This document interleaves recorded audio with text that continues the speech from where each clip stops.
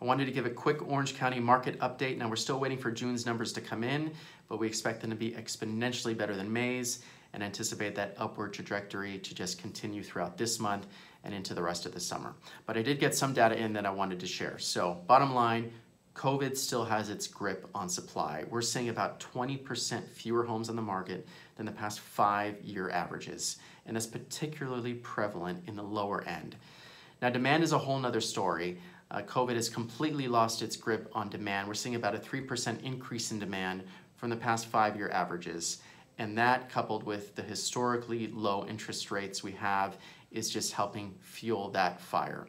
So we're seeing about a 45-day expected market time for a house to go into escrow.